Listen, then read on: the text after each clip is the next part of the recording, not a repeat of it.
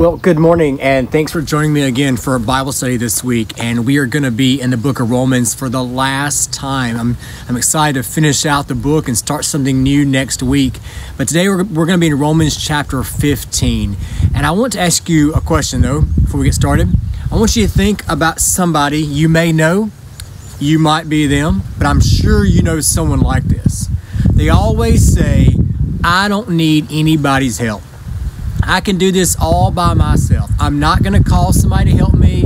I'm good. I'm fine. I can handle it. You know, they don't need to cooperate with somebody else to get the task done. Well, today in chapter 15 of the book of Romans, we're going to see that cooperation is needed if we're going to reach the world with the gospel. Paul's going to spend this chapter looking back at his ministry and then looking forward to where his ministry is going to be going.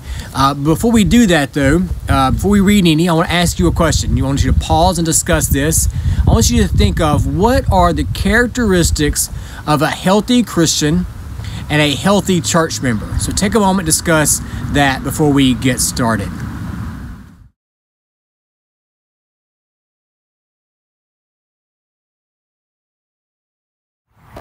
So you might have come up with a few possibilities, and there are many possible answers for that question.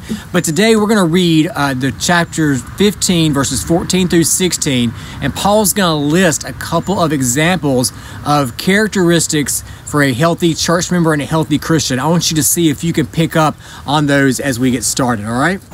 I myself am satisfied about you, my brothers, that you yourselves are full of goodness, filled with all knowledge, and able to instruct one another. But on some points I have written to you very boldly by way of reminder, because of the grace given me by God to be a minister of Christ Jesus to the Gentiles in the priestly service of the gospel of God, so that the offering of the Gentiles may be acceptable, sanctified by the Holy Spirit. Paul begins this section with an exhortation to the Roman church. He says, you're a good church. He says, you are morally healthy. You're filled with goodness. He says, you're intellectually healthy. You're filled with all knowledge. He says, you as a church are functionally healthy. You're able to instruct and you're able to be instructed. Now, I know I've gotten up in your face a lot in this letter, Rome. I know I've challenged you on some things. I've called you out on some things. I've said that we need to do this right and that right. And he says, but I do it because what I do is so important. Because God's called me to be a minister to the Gentiles. And I take my calling to be super important. You know, I think it's almost important, Paul says, as what the priest might feel in the temple in Jerusalem. You see, they're called to offer sacrifices, to prepare a sacrifice and present that to the Lord so that the Lord will be happy. He says, I feel the same way. I feel that my ministry is a sacrifice. I feel that actually what I'm doing is I'm preparing a sacrifice for the Lord. Now, in Jerusalem, they are taking an animal and they're slaughtering it. They're preparing it and sacrificing that to the Lord to make him happy in their thought. And Paul says, I don't kill an animal, but I make converts, and I present you Gentiles as a sacrifice to the Lord. I present you the Lord and say, God, these people, they've been set apart, they've been sanctified by the Holy Spirit, and they are set apart for you. Now, Paul goes on to talk to them more and more in the letter about why his gospel ministry is important. He says, I call you out because, first off, I know you're spiritually healthy enough to take it. You know, sometimes in life, people, they're not ready to hear what we have to say to them sometimes. But Paul says, Rome, you're ready. You can take what I have to tell you. He says, and what I have to do is really important because I do it for the Lord. Discipleship and evangelism is a cooperative effort. Someone is doing the telling and someone is hearing. Someone is guiding and someone is being guided. They work together to grow in the faith. One commentator said this about the church at Rome: none were so wise that they had nothing more to learn, and none were so inept that they had nothing of value to share. I want you to take a moment and think about those three areas of healthiness that we talked about, morally, intellectually, and functionally. I want you to think about those areas in terms of your personal life. Where might you be able to grow in those three areas? Where might you be able to grow in goodness, grow in knowing all things, or filled with all things, all knowledge? Where might you grow in being a good church member, being led and leading others, serving and being served by others. So take a moment and think about that, maybe discuss that with the folks you're watching with today.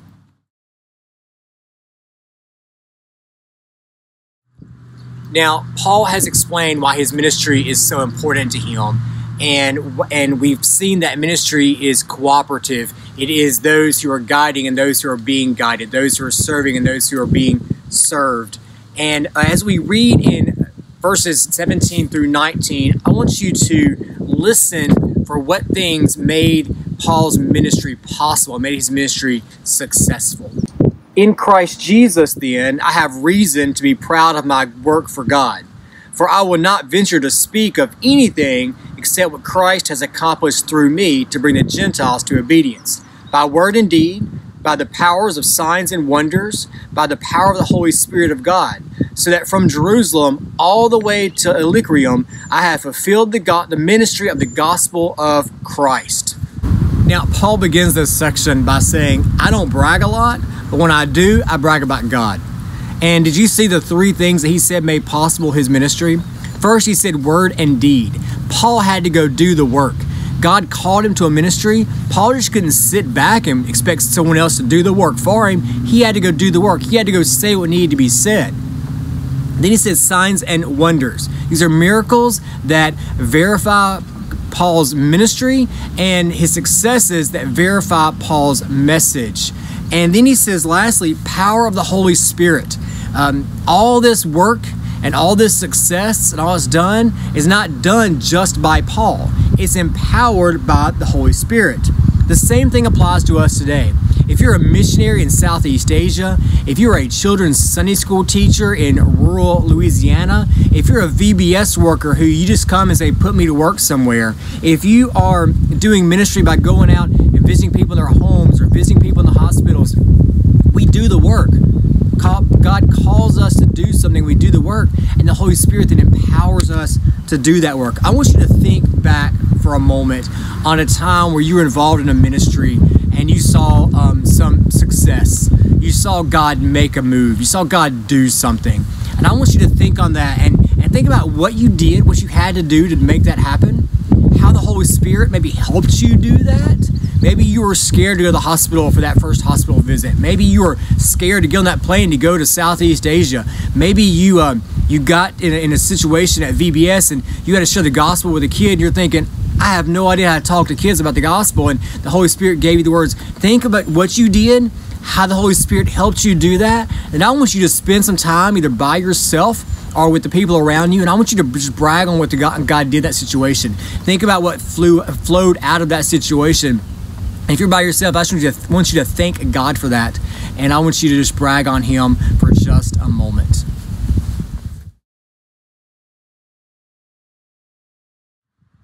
Well, we as a church and as a church community need to be reminded that discipleship and evangelism is a cooperative effort. We partner together and we partner with the Holy Spirit so that we can see what the Lord has to do, and then we can brag on Him after the fact. You know, when we see success, we shouldn't be like, oh, humble and no, well, you know, we should say, no, God did a great thing.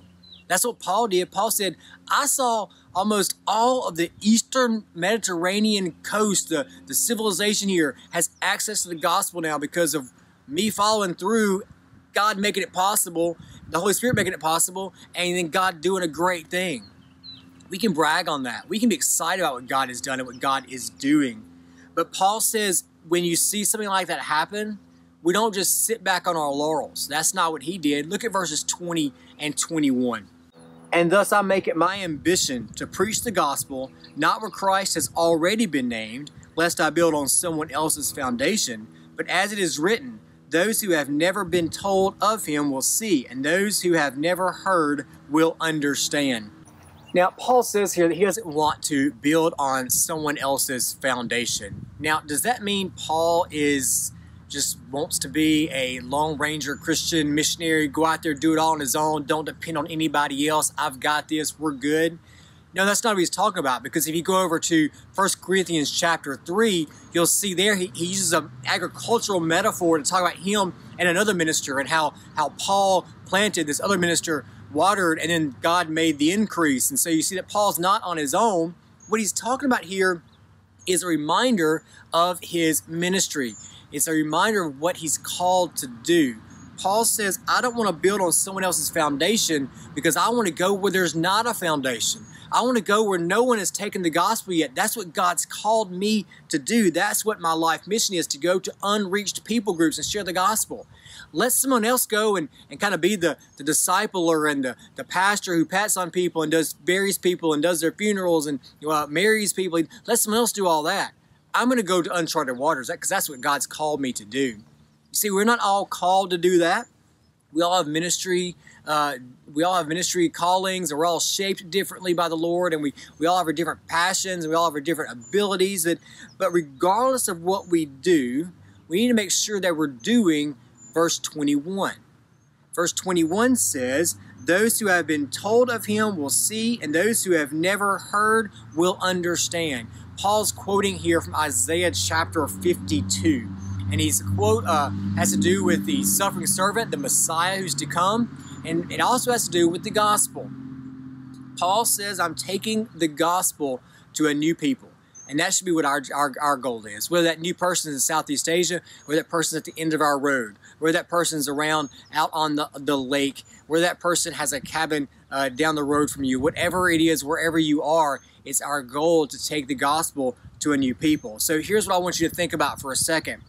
How can you participate in fulfilling that prophecy made by Isaiah hundreds and hundreds and thousands of years ago? How can you help take the gospel to a new people? How can you share the gospel with someone new this week? Take a moment and discuss that.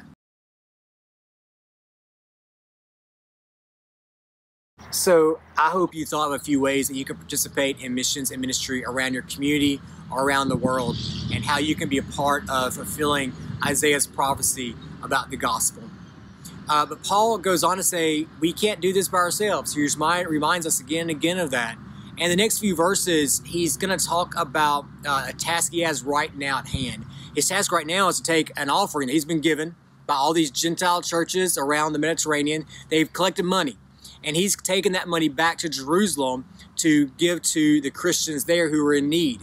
He says those Christians in Jerusalem sent out a spiritual blessing to the Mediterranean, to the Gentiles out there. Those Gentiles now are turning around and sending back a financial blessing to those Christians in Jerusalem because they need it right now.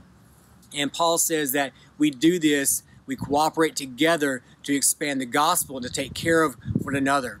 He's going to pick up in verse 30 though, and he's going to ask the church at Rome to help him out in a very special way. So look at verse 30 with me.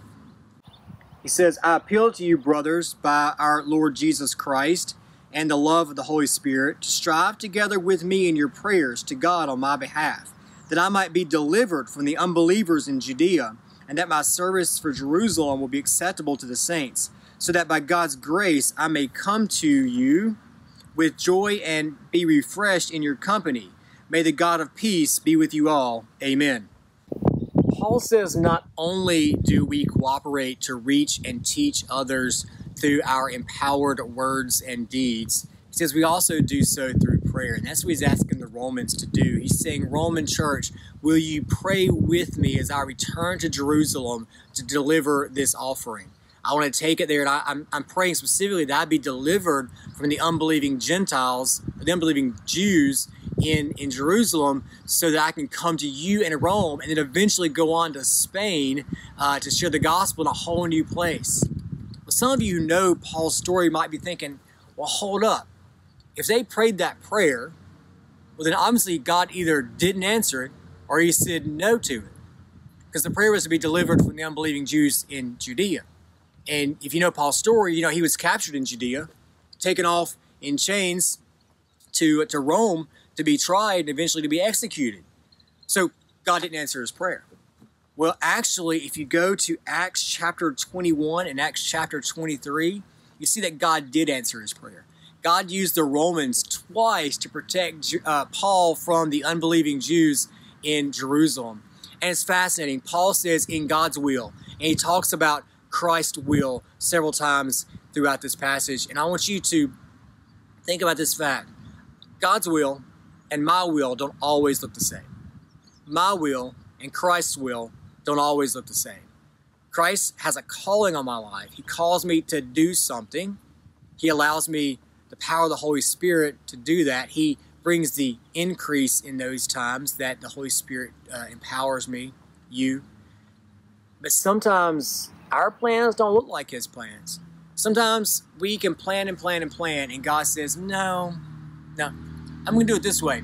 Paul, you want to get to Rome? Okay, you plan to sail there by yourself. You're going to buy a ticket and sail there. God says, no, I'm going to take you and I'm going to put you with some Romans who can protect you and get you to Rome on their dime, and then they can then have you there in a house, a prison, whatever, and you're going to be able to share the gospel while you're in chains. And Paul's like, God's will. God has a plan for me. God has a plan for you. God has a plan for our church. And sometimes that plan does not look like what we want it to look like. Right now, the past 8 weeks has it been, God had a plan for us that we did not see coming. And God had a plan for us to study the book of Romans together in our small groups, together separately, but instead we had that plan. God had a plan for me to teach it to a camera and put it out there for you to get. And so I'd encourage you, as we begin, as we now have summed up the book of Romans, to think about how you're going to be part of God's ministry. God has a plan for you and a plan for me to participate in His ministry. How are you going to join up with someone else and cooperate and help fulfill that ministry? How are you going to be a part of something big that God has planned for you and for your church? How are you going to join in on that? I really want you to pray about how you're going to do that. And I look forward to next week joining you again as we move into the book of Proverbs. It's going to be a whole new type of study. So I encourage you to join me back here next week. And until then, pray that the Lord lead you, guide you, and cause you to be His minister in your community.